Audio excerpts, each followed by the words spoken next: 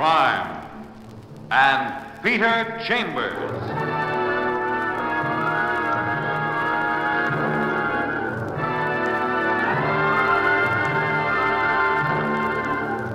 Created by Henry Kane, transcribed and starring Dane Clark. Private investigator, duly licensed and duly sworn, Peter Chambers.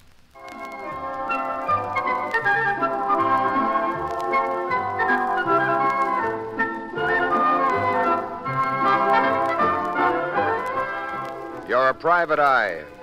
That's your business. Anything else, that's for laughs. You're strolling along Fifth Avenue on a beautiful spring afternoon, and you stop at the window of Fitch's department store for a peek at the styles.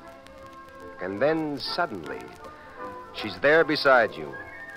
A tall blonde with curves, an electric blonde with voltage. She looks undecided, seems as though she wants to say something, and, well, maybe spring has gotten into you. So you start the ball rolling with a dexterous piece of dialogue. Beautiful day, isn't it? Yes, lovely. And the weather, it's perfect for strolling. Yes. May we stroll? Yes, of course. My name is Angela Wentworth. I'm Peter Chambers. We're going to call on my uncle, Mr. Chambers. We'll go there directly, if you don't mind. Uncle, she says. We're going to call on my uncle. Well, it's springtime in Manhattan, and the squirrels are out. But if that's the way she wants it, she's far too beautiful to argue with. So you accompany her to Madison, and in the elegant hotel, you ride up to the tower apartment, and she nibbles with delicate knuckles on a thickly impressive door. My uncle isn't well. I don't want to wake him if he's sleeping. Do you have a key? Yes, as a matter of fact, I do. Well, then let's use it, huh? Oh, yes, I shall.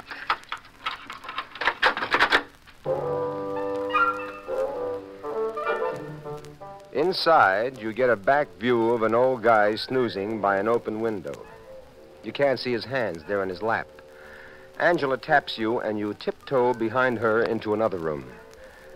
She sits down and crosses her legs, and you've got trouble keeping your eyes away from her knees. But you manage. Well, do you have it? I beg your pardon? Did you bring it? Bring what? The earring. Earring? What? Where's my handbag? Handbag. Well, here it is. Oh, thank you. Yeah. Here. Read this. A clipping which I tore from the personal column of the Times. Please read it. Out loud. All right. Let me see now. If the lady who lost an earring at the art students' ball Friday evening will meet me in front of Fitch's department store Tuesday afternoon between 2 and 2:30, I shall be happy to return.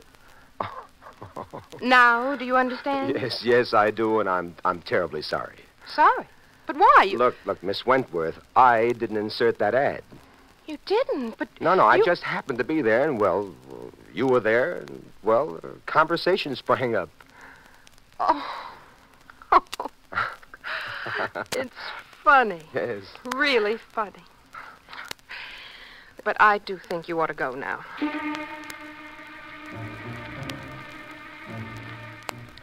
She sort of starts you on your way, but on your way, you get another look at the old man, and suddenly you don't like it. He hasn't moved, and there's a white waxiness behind his ears. And you go near. What is it, Mr. Chambers? He's dead. She passes out in a faint, and you let her lie. You go around to the front of the old man, and you take a look. He's got a gun in his hand and 2 bullet holes in his stomach. You're working at your trade now, and you work quickly and carefully. The room's in perfect order, absolutely no sign of a tussle. The old man's still warm, hasn't been dead an hour. Then, toward the middle of the room, you see it. A round red spot that sort of blends in with the russet color of the rug. You touch it. It's blood. Then you go back to the old man, you dig around in his pockets. you come up with a beautiful triangular emerald earring. And just then, Angela Wentworth starts stirring. Easy does it, Miss Wentworth. Come on. Let me help you up. There you are. Oh, my uncle. Uncle. He's dead. He appears to have shot himself. Oh, no. Now, look. Let's go back to the other room, huh? All right. Come on. Now, there, will you sit down? Thank you. I'll use the phone. Operator, police headquarters, emergency. I only left him perhaps an hour ago. Hello? Hello, I want to report a death. That's right, a death. 598 Madison Avenue, a hotel, the Tower apartment. All right, now, Miss Wentworth, there's nothing we can do but wait for the police. Oh, it's terrible, terrible. Look, I found this earring in your uncle's pocket. Oh, thank you. It's the mate of the one I lost. Well, what was it doing in your uncle's pocket? That clipping. The person said they would return the lost one if I could identify it. So I brought the mate here to Uncle. Left it with him and intended to bring the finder here with me. Show him the mate to the earring, which would be perfect identification. Is it valuable? Each earring is insured for $20,000, but... Oh, look, Mr. Chambers, may I please call somebody? Well, sure. Who do you want to call? Oliver Hartford, my brother-in-law. He's married to my sister. He came here with my uncle. They live way up in New Hampshire, all of them. What about you? Well, I live here in the city. May I call Oliver? All right. Where's he staying? Right here, this hotel. One of the downstairs suites. Well, let's call him. Would you connect me with Mr. Hartford, please? There you are. Oh, thank you. Hello, Ollie. Come up to Uncle's suite. Quickly, please.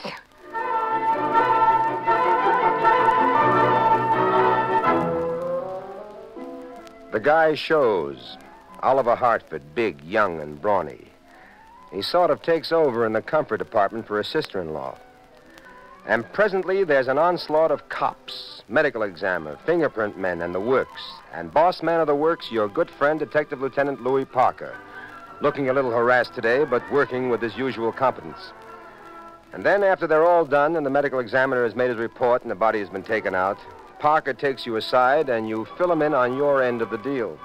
Well, they got me working today. I got 3 unfinished cases. Now this thing pops up. Well, it never rains. Medical examiner says suicide. The girls identified the gun as the old man's. M.E. says time of death, 2 o'clock. Door was locked. Who else had keys? Nobody but the old man. He lent his to the girl, and she was with you when the thing happened. Check. Suicide, period. Boy, I am busy today. Now, let me go in and talk to those 2, the relatives, and then I'll beat it out of here. Sure, Louis. Let me go talk to them. All right, then, Miss Wentworth, Mr. Hartford. Oh, by the way, Mr. Chambers here is a private detective, and one of the best. So, just in case either of you are not satisfied with the way the police may be handling Oh, well, we're perfectly satisfied, Lieutenant, of course. All right, then. Let's get some of the facts out of the way. Name of deceased, Robert Wentworth, a rich man, ex-oil man, worth many millions, retired, widower. Yes, his only 2 living relatives, his nieces. Miss Angela Wentworth, of course, my wife, Marie Wentworth Hartford. Where's your wife now? Why, she's at home up in New Hampshire. See, I came in with Uncle Robert last week. Okay. Medical examiner says suicide, and every external item points to suicide. Time, 2 o'clock. Now, where were you at 2 o'clock, Mr. Hartford? In my room, napping. And you, Miss Wentworth? With Mr. Chambers on 5th Avenue near Fitch's department store. I'll corroborate that, Lieutenant. Thank you, Mr. Chambers. You're very welcome, Miss Yeah, Wentworth. all right. Sorry, lost my head. Now, this suicide thing, would Mr. Wentworth be disposed to suicide? Oh, yes. No well, question one at a about time that. now, please. One at a time, huh? You, Miss Wentworth. Well, Lieutenant, my uncle was very ill. He was here for an operation. The doctors gave him very little chance. Did he know that he had this very little chance? Yes, of course he knew it. Better than any of us. Yeah. Seems to be clean cut, no loose ends. Mr. Hartford. Yes, sir. Would you accompany me downtown? I need a member of the family, many little items of routine. Why, yes, of course, Lieutenant, of course.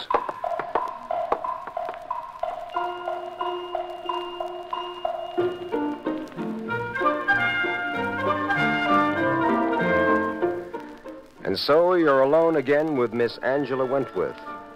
You take her home to a cute little apartment on East 34th, and there... Thank you, Mr. Chambers. You've been very kind. Not at all.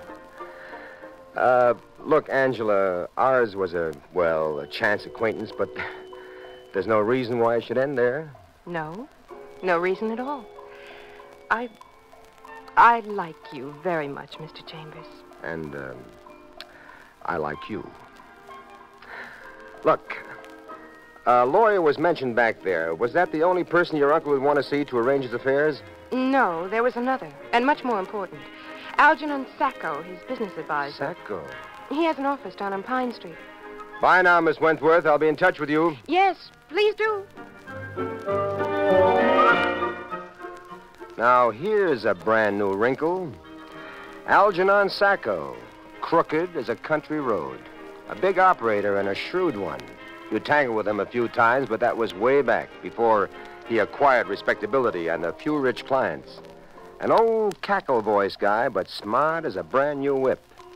So, you're down on Pine Street, old stone and steel. No pines. No pines at all. Yeah. Who do you wish to see? Mr. Sacco, and tell him I'm in a hurry. Nobody's in a hurry with Mr. Sacco. I'm in a hurry. Use that little intercom of yours and tell him Peter Chambers. Just a minute. Yes? Mr. Sacco, a gentleman here to see you. Says he's in a hurry. A Mr. Peter Chambers. Oh, who did you say? A Mr. Peter Chambers. Oh, of course. Send him in at once. See what I mean, baby? I'm a real VIP. That door to your right, Mr. Chambers. Well, good to see you again, my dear private operator. Algy, my boy, I shall not mince, as they say, words. To the point, then, Peter. Robert Wentworth. Oh, excellent client. Loaded? $20 million. Oh, boy, are you going to be sad to hear this. Yeah, what? He's dead. Dead? You're kidding. I never kid when it has to do with death. Now, look, I want the rundown on this guy, and I want it fast, and I want it all. Did he have a will? Yes. Well, come on, let's hear. The will left his entire estate to his two nieces, Angela and Marie. Wow. $10 million each, huh? And who was the executor to this will? Me, Algernon Sacco. Pretty piece of change involved for Algernon Sacco. Yes, now that he's dead, before he changed his will, I'll earn that pretty piece of change. Fees and commissions, it mounts up, it mounts up. Now, wait a minute. You just said before he changed his will. Did he have any intention of changing it? Well, Come on, look, pal, there might be a motive here for murder. You mean It's got its angles, but if it gets to the cops, it gets to the newspapers, and all your background gets washed up.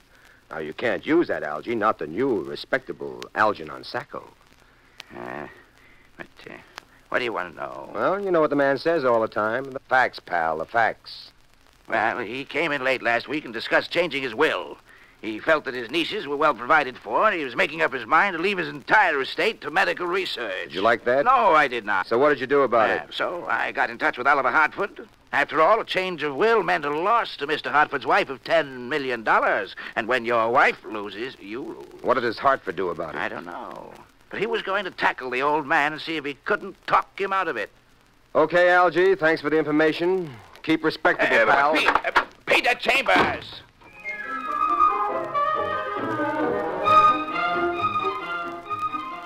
You're working now. You're beginning to smell what you suspected. Murder. You get up to Angela Wentworth's place and she opens the door for you and your eyes pop. She's wearing blue silk lounging pajamas and she has a pony of brandy in her hand. Blue silk lounging pajamas. They were born to be worn by Angela Wentworth.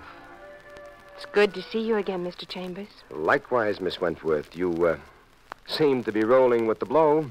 Well, I've been thinking about it. Uncle Robert was an old man and very ill. Perhaps it was for the best. Look, at the ball you attended when you lost your earring... Would you like some brandy, Mr. Chambers? Well, I'll take a rain check on it. Now, that ball you attended, who went with you? I mean, who was your escort? Oliver, my brother-in-law. Uncle insisted. I think I had one cocktail too many at that ball. That earring was gone before I realized it. Mr. Chambers? Mr. Chambers, where are you going?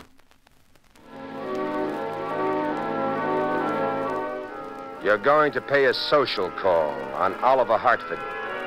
You knock on his door, and he opens, and you pull your way in. Hey, what's the meaning of this? What's the matter with you? Nothing. Just got no manners, I suppose. Get out of here. I'm going, but you're coming with me. I'm going with you. Where? Downtown, police headquarters. And just what are we going to do there? I'm going to accuse you of murder. Oliver swings, you duck.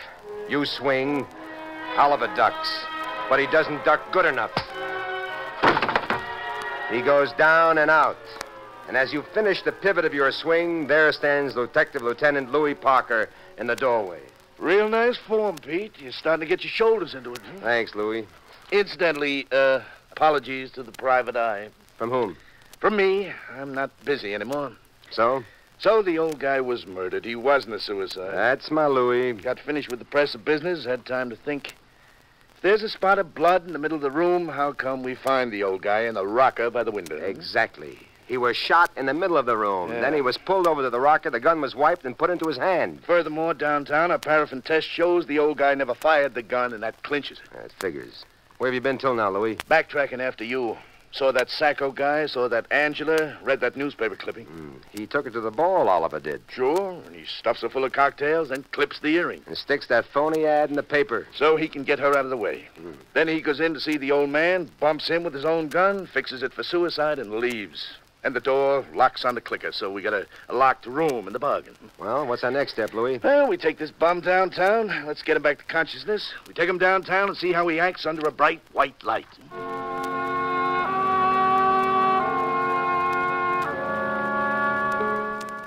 Oliver Hartford at headquarters gets closeted with Detective Parker and a host of excellent interrogators. You wait across the street in Luke McCool's Lonesome Bar and Grill. You sip on a stinger and you ponder. It figures for about 2 hours. Brother, when cops know you done it, and you're an amateur, you're a blustering wise guy for part of the way, but pretty soon you break wide open. Unless you're very smart or very stubborn. And you've got a feeling that Oliver may be very stubborn. So you're off and running, and you're making tracks again for Angela Wentworth's place. Come in, Mr. Chambers. You're becoming quite a regular visitor. And I like it. You like it, too, but you don't have the time. I offer brandy. Again, Mr. Chambers. And again, I've got to refuse. Double rain check this time, Miss Wentworth. Now, look. That earring, may I have it? The earring? Look, may I call you Angela? Oh, please do. Well, you can trust me with it. I had it once, and I give it back to you, remember? Yes, but why... Please, let me have it, and I'll return it to you. And when I do, I've got a hunch I'll have the time for, perhaps a brandy or two. All right, Mr. Chambers. Here it is.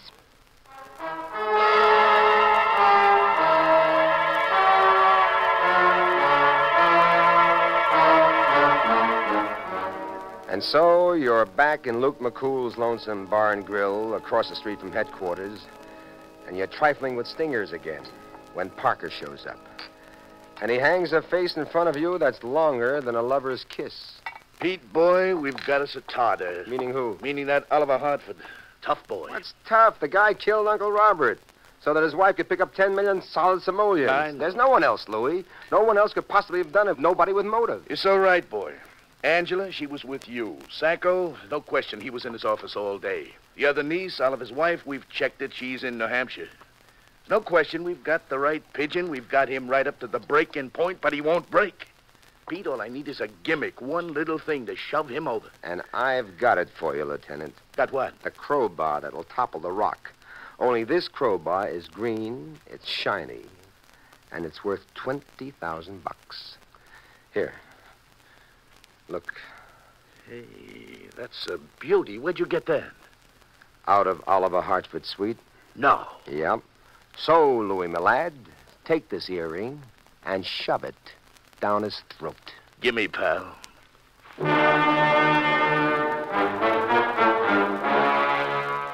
So you're alone once more, and you've got your fingers crossed. Psychologically, it fits. But if it blows up, you're going to be in the middle of the explosion. If it blows, it'll blow all over you. But 20 minutes later, Parker's back, and he's beaming.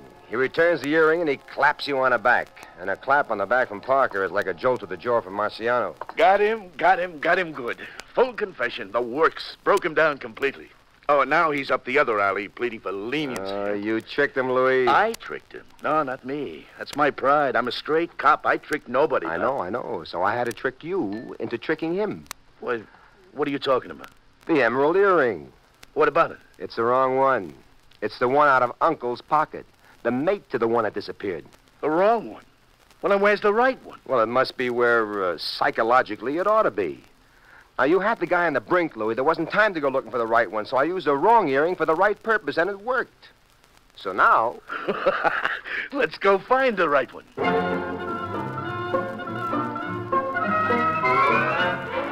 You accompany Parker and 5 of his best boys to Oliver's suite, and they give it a professional going-over, and they come up with the earring. Inside a cake of soap. Amateurs are all alike. They think they discovered a brand new hiding place just because they thought of it. Parker gives them to you, the pair. Go ahead, kiddo. You return them. You may as well get something out of this. Glory, at least.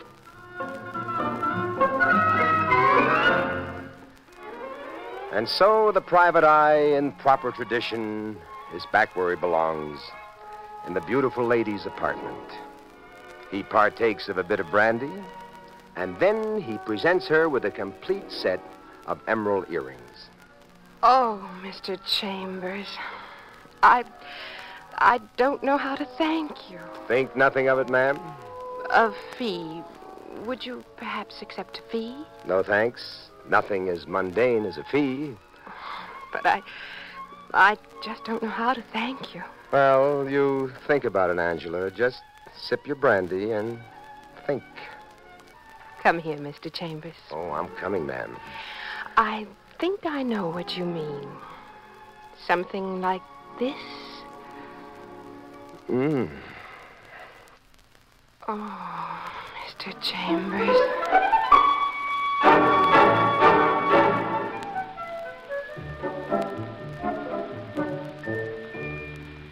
And there you've had Crime and Peter Chambers.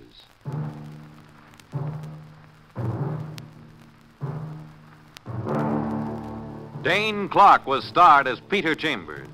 Crime and Peter Chambers Transcribed was created and written by Henry Kane. Others in the cast were Bill Zuckert, heard as Lieutenant Parker, Joyce Gordon as Angela, and Bernard Grant as Oliver. It was directed by Fred Way. And this is Fred Collins inviting you to tune in next week, same time, same station, for Dane Clark in Crime and Peter Chambers.